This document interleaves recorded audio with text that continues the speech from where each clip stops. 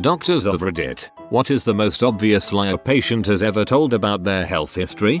Patient brought to the ER was allegedly naked in his bedroom making a salad when he accidentally sat on an upright cucumber. We got a lot of mandible fractures in the ER and it was always the same basic story of what happened. I was minding my own business and some guy sucker punched me at the bar. I fell off my bed and hit my nightstand. You could tell these people very clearly were in a brawl of some sort. I have a very hard time believing all of them were walking their grandmother to church and a random person punched them. I once gave myself a bruised orbital bone trying to pull my blankets up, so I'll believe a lot. Last week in an endocrine clinic, discussing an obese diabetic patient's weight gain and diet, I went through each of her meals asking when and what she eats. Essentially, she told me that she drinks a glass of water around noon each day and that's it. Still gaining weight. My attending, I'm a resident, told me I should have recommended that she drink half a glass of water instead. In all seriousness though, some people can't even be honest with themselves, so it's not worth getting upset if they are dishonest with you. Just keep encouraging them in the right direction. My ex-husband, who got booted from the Navy for being chronically fat, used to claim to have eaten nothing all day long. Go out to the van for something and there was the empty liter of Mountain Dew and full-size can of Pringles. I did the math on that once and it's something like 1,300 calories of nothing.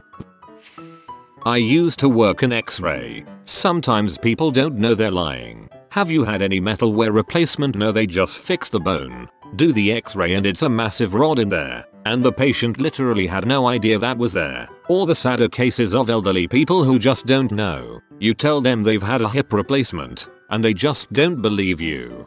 I work at an orthopedic office near two senior communities and the amount of times they have no idea they had rods put in after breaking their arm is insane. I worked in a hospital for quite a while though not as doctor. Normally it isn't lying about stuff deliberately. They are often convinced of what they're saying. For instance, a guy explained to me that it was normal for him to have very high blood pressure because he had it all the time. This is not normal. Going down for a smoke then coming up with a Pepsi and eating crap is not normal. The doc even told him, "You're not going to grow old like that." He ate poo. Nurse practitioner, UDS and 4C, opiates, whatever. I have not done any of those. How dare you ask me? Well, they were in your urine. So how did that happen? That motherfricking nurse planted them on me or someone must have been snorting C and it came in through the windows and I inhaled it. Both completely true stories. Unreal. Nah man, you're guitar-bucking C and shooting up. We all see your track marks. I had a similar thing when shadowing a lawyer. I don't know how I have oxycodone in my urine. It had to have been at the hospital. They gave it to me when I got there. They gave you morphine, not the substance you tested positive for. I can't explain it. Being a patient accused of lying. Was a fresh young first-year university student. First time living away from my parents and taking care of my own medical needs. Signed up to a new doctor and got a slew of basic blood work done for a general health checkup. Get a phone call saying all is not well and I need to go in to speak to the doctor. Turns out my liver function is raised. She asks how much I drink. Maybe one drink a couple of times a month. Truthfully, she doesn't believe me. The practice was on campus and all her patients were students. She tells me that she knows how much us students drink but I'm adamant I don't drink that often. She tells me to cut down and sends me on my way without further investigation. Fast forward 3 years and I change doctors again and get the same blood tests. Same result, elevated liver function. A quick check of my notes tells the doctor I'm on medication that can cause this and have been for years. Mystery solved. I continue to have elevated liver function some 11 years later with no noticeable effect. No harm done by not being believed by that first doctor, but it annoys me that she never bothered to check my records for medication and that if it had been something else more serious she didn't check it out or give me more tests to find out what it was. Just presumed I was drinking myself to an early grave. Anesthesiologist here. Patient lies about using drugs while needing twice the anesthetic of a normal person. It's sad to see. Not a doctor, but my cokehead uncle has suffered from sinus infections for years as a result of his use. He lies about the cause of his infection, saying it's allergies, a cold, or the flu to garner pity from others. He's on disability and Medicaid, so he can easily get in to see a doctor each time he gets sick. He's been on so many antibiotics he can only use the super strong stuff to combat the infections now. He takes pseudoephedrine every day to clear his nose as a result of his allergies. He uses so much pseudoephedrine he has to ask friends to buy it for him because he uses more than his state's monthly limit. He had surgery to open up his nasal passages a few years ago. He felt great for a few months before he went back to having the same issues. I am not a doctor but do have experience from the patient side of the story. I've been in the ER a lot, sometime like once a month, because they couldn't find the cause of a returning stomach ache. Kept asking the same questions: pregnant, STD, appendicitis, etc. They even kept asking if I really didn't feel pain on the other side, because that made more sense. Eventually they just gave me painkillers because the pain would fade after a few hours. After a few months back and forth, one doctor did one last minute test. I had to sit in the general hall, waiting, because the ER was overcrowded. Turned out I had several abscesses on my uterus and had to be treated for several months. Even then the nurses didn't believe me when I said I was in severe pain, making comments like it doesn't look like you are in pain. But when they saw my blood pressure and heart rate they took me a bit more serious. Still skeptic, but at least they didn't make comments anymore. I still can feel really bitter about that period in the hospital. Not a doctor, but when my mill lies through her teeth to explain her blood sugar being so high and lying about what she eats. She's a nurse practitioner BTW. I was admitted for pancreatitis once and the doctors and nurses repeatedly asked if I used drugs or was a heavy drinker. No to both. They continually didn't believe me even though I told them to test me. I was in the hospital for over a week without once having any withdrawal symptoms. I know that patients lie, but it's just as frustrating when you're telling the truth and they don't believe you. Even my wife told them several times that I did not drink or use drugs, but they kept saying it's extremely rare to get pancreatitis if you're not a heavy user. Not a doctor, but I've had a few doctors raise eyebrows, and when I was a university student lying about how much I drank a week. Also, I imagine the any consumption of recreational drugs question got a lot of false negatives. Not a doctor, but used to work in a high proportion of patients who are allergic to NSAIDs. When you tell them you'll give them Tylenol instead, oh I'm allergic to that too. I'm actually the opposite, allergic to narcotics. So at most I ask for ibuprofen. I broke my ankle a few months ago. A nurse asks if I want anything. I tell her no, allergic and all that. She proceeds to ask 2 more times just in case. Like, lady, WTF. No, I prefer not to die just to avoid some pain. It's weird how many people don't believe someone can actually be allergic to narcotics. Not a doctor, but EMT. I love the ones who get revived by Narcan and claim to have only had a couple of beers. Narcan doesn't work that way. I have not done any drugs recently. Tachycardic, pale, steamy on ECG, heart attack, and C-positive urine. Fun fact, we don't care or judge, but it does affect our treatment plans. So shoot straight, people, and obviously stop making it snow in August and other illicit drugs. Standard. Not a doctor, but back in my drinking alcoholic days, I was trying to convince multiple hospital staff, post blood work, that I hadn't had any alcohol. My back was 0.50 and I shouldn't have even been breathing.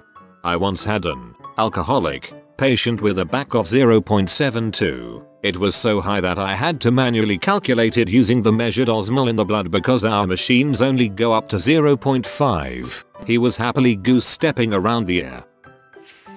Not a doc, but I read medical records for work. One woman went to the ER for a cold sore on her mouth which they determined was due to herpes. She then insisted that she got it from the chicken nuggets that she just ate prior to coming to the ER. Neurology resident here responded to a stroke code for a lady who had acute ataxia and slurred speech. Her blood alcohol level was 0.34, although she claimed to have given up alcohol the year prior. Mystery solved. I can't imagine how much booze you'd have to drink for it to take 8,760 hours to bring you down to a 0.34. Patient, I'm taking really good care of my diet. HA1C equals 11%. GSW to the leg. How did this happen? Well doc, you see I was just minding my own business and it happened. Even I want to know. Police later confirmed he was caught burglaring by the homeowner. Dude got shot while robbing and jumped off a second floor balcony while getting shot on his leg. He managed to get away with assistance from his business partner. This is totally the wrong place to ask this, but last year I got some pretty bad rhabdo from doing the same workout I had been doing for 6 months. Took me 2 days to go in, cause I just figured it was a pulled muscle that was making it miserable to walk with no signs of kidney failure. All doctors since give me a look of pure disbelief when I tell them I did nothing different. I can clearly see them checking the liar box in their head. How do you convince a doctor you aren't lying when your story makes no sense? You don't.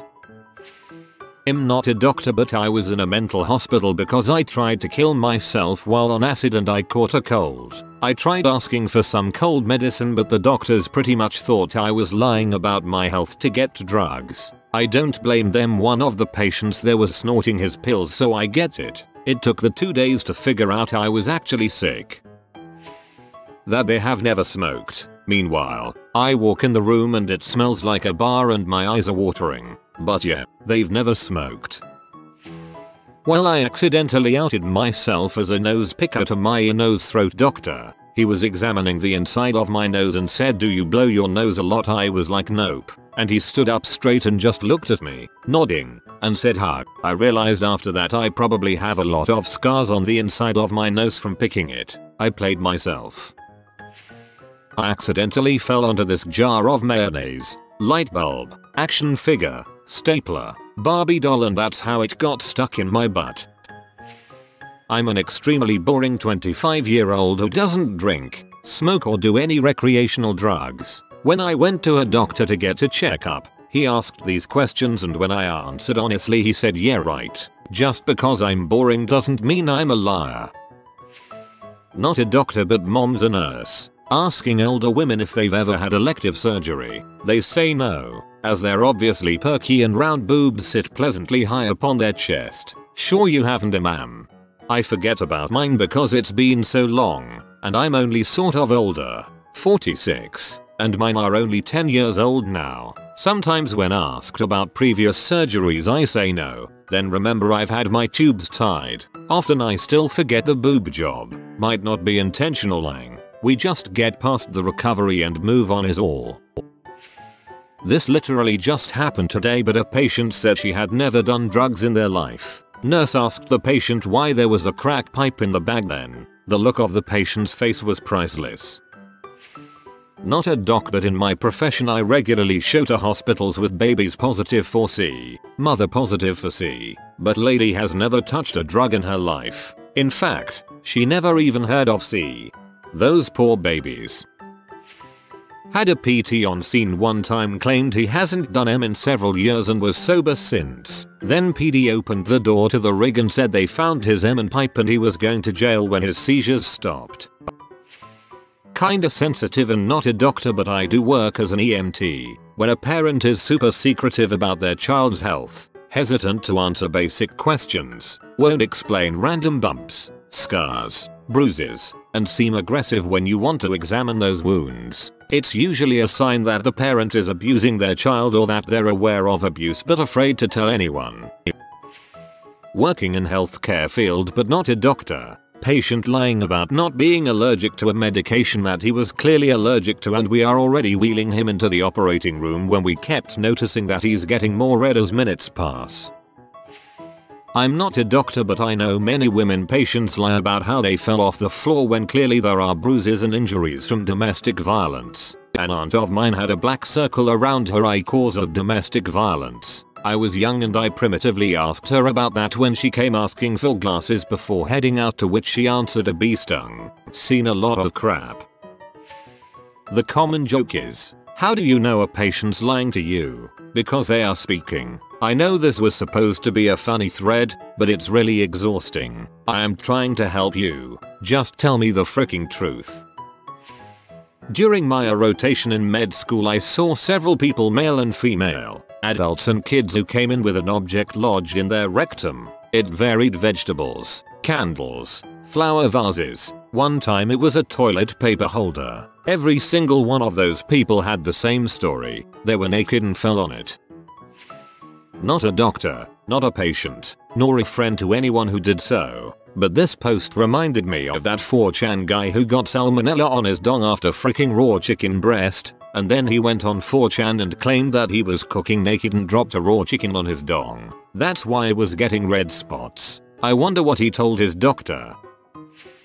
Not a doctor, but I've been drunk at a hospital waiting for a friend with alcohol poisoning. Took a selfie to send to the rest of the group and realized in the morning, more like afternoon, how drunk I was looking. Beside vomit stains on the trainers, mismatched clothes and sunglasses at night. I don't think anyone believed me when I insisted that I was sober. Got a few weird looks from the doctors and nurses. Thank God they didn't insisted.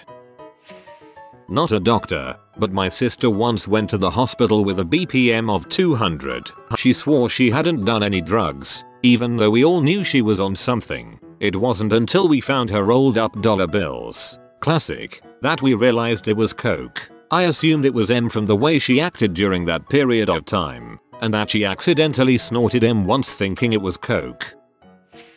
More cousin a doctor time. Teenage kid comes in with obvious injuries, says he's not being abused but instead is just a daredevil type kid who gets hurt a lot. Cousin gets the parents out of the room and asks the kid again, but the kid's story stays the same. Child services arrive. Cousin can basically prove at least some of the injuries can only happen if inflicted by another human being. Bruises in the shape of feet, shoes, hands, neck mostly, and the kid gets taken from his parents. They eventually did figure out the parents were abusing the kid, but the kid continued to deny it and the parents were convicted on the medical evidence alone. Cousin was never sure if the kid was afraid or brainwashed or what, and lost him after he went into the system, but sadly with kids like that it usually doesn't turn out too well. Patient said she bit her tongue and wanted it looked at. It was a tumor that had to have been growing for literally years. Don't smoke, kids. Guy came into the ED flushed, high heart rate, nauseated, feeling terrible. His wife is super histrionic. He's having a heart attack. He's going to die. She smells like she's been drinking all day. His EKG and troponins are normal. Finally get them to give me his full med list. Antabuse was on it. Ask him if he's been drinking. Nope, not a drop. Blood alcohol says 150. Good job buddy, and ma'am, he's not going to die. I had a woman who was over 100 pounds overweight tell me that she only ate 2 pickles a day and drank only water, and that she just physically couldn't lose weight. I know how calories work, dummy. If you're going to lie to me, at least don't try to convince me you got obese off the energy of the freaking universe. EMT. Single vehicle crash with one patient. Guy hit a tree pretty hard, scattering the empty shooter bottles he had all over his car, and the several gallons of gasoline he delicately placed in the middle seat have erupted everywhere, turning the scene somewhat risky. Guy is recovering from a seizure caused by alcohol withdrawal. Sir, have you had anything to drink? I'm not the police. I don't care. I just need to know. He says he hasn't. Technically he wasn't wrong, but it was still in his system as the blood tests we did confirmed. He just hadn't had enough recently to stop the symptoms of withdrawal. Another one. Another crash. 2 patients. Grandma put her head through the windshield but is remarkably spry and alert. Do you have any medical history? None. She says she's fit as a fiddle. About 10 minutes later she casually mentions that she's bummed to go back to the hospital. Why? Oh, the stroke she had last month and the blood thinners she takes. Grandpa called us for general weakness. What events brought you to this point? Were you doing anything out of the ordinary? He tells us he just got up from the couch when he nearly collapsed. We begin examining him and find a huge bruise over the greater part of his body. Turns out he had fallen 30 feet off his roof a few days earlier. Apparently that wasn't worth mentioning. It blows my mind how people don't think of these things. How I don't think they're always intentionally hidden.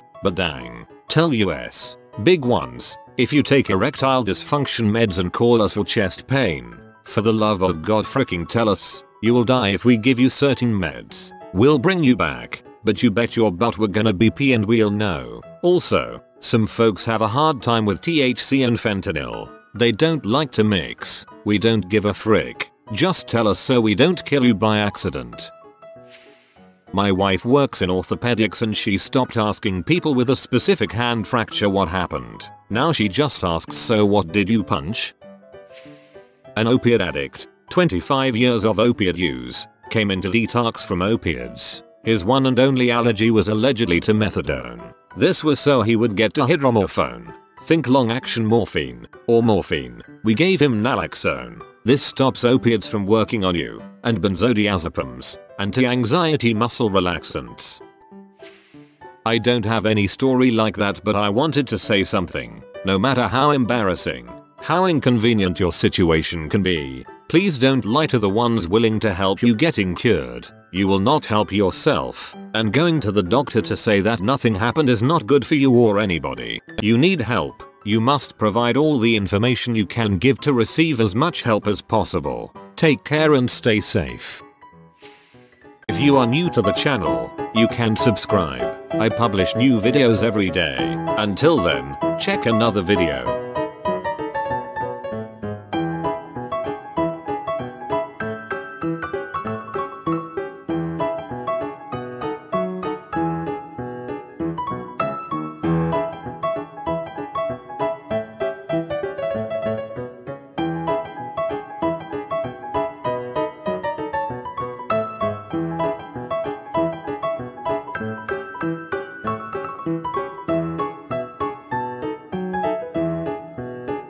Bye for now.